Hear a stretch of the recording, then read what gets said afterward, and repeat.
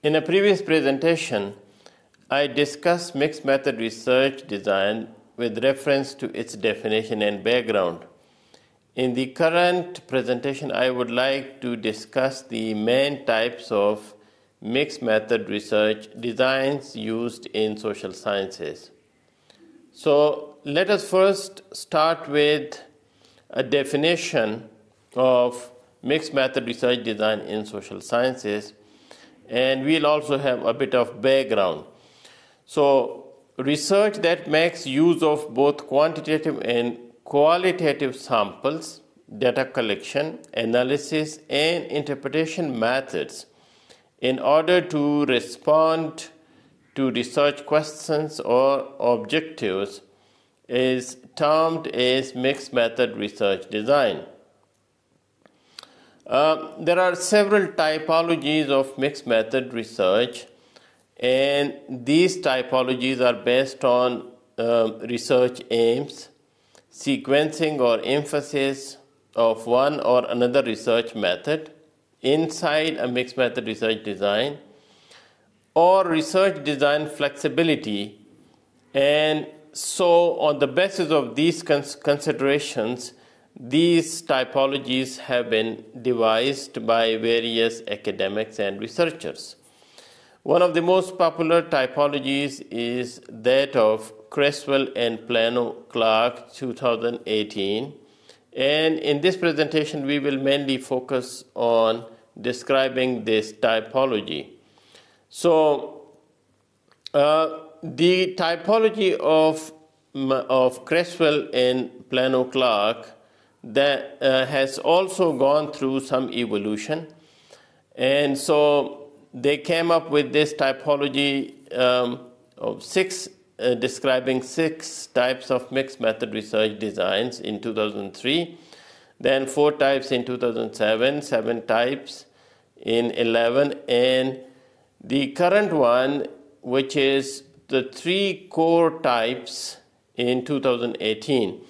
And these 3 core types include the convergent design, which is qual plus quant, and the sequential explanatory, and then the sequential exploratory design. So let us now discuss these 3 briefly. The convergent research design has equal emphasis on the quantitative part of the design and the qualitative part. And so there is convergence of both quant and qual data in order to have better insights into the issue.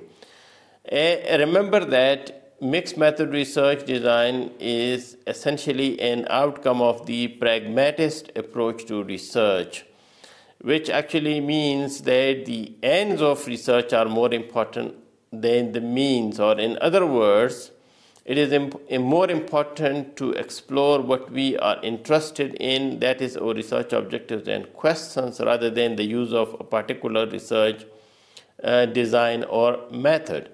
So there is equal importance of both sets of data in the convergent design, and the comparison for authentication or validation of result is then one of the features of the convergent design.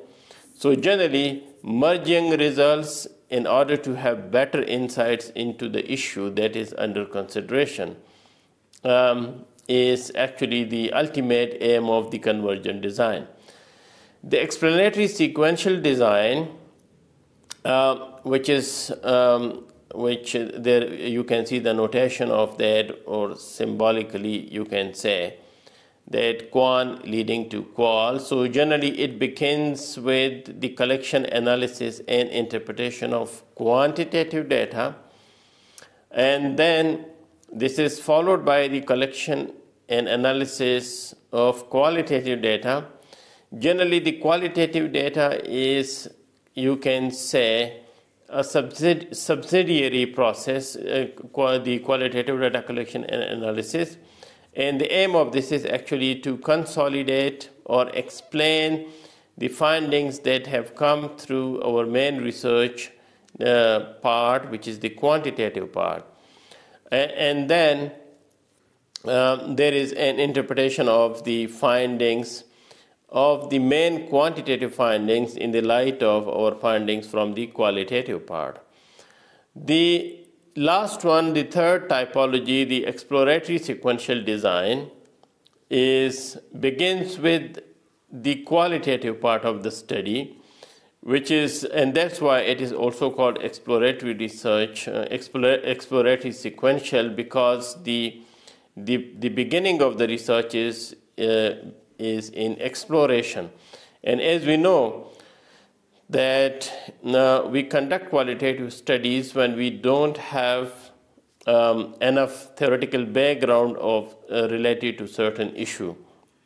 So that's why exploration begins, and so the collection, analysis, and interpretation of qualitative data, then this gives us insights into actually developing quantitative tools in order for us to be able to get insights regarding the generalization of our findings, of our initial findings from the qualitative data.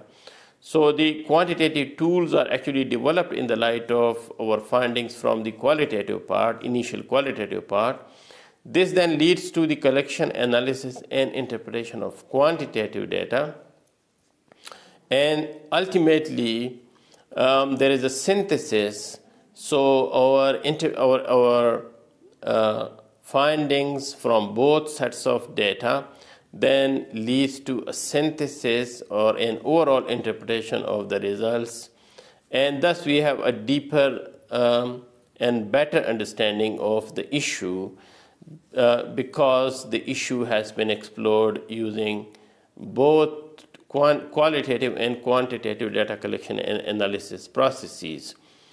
Here are some important references and suggested readings that can help you in further consolidating your understanding related to the finer details of the mixed method research design and its various types. Thank you.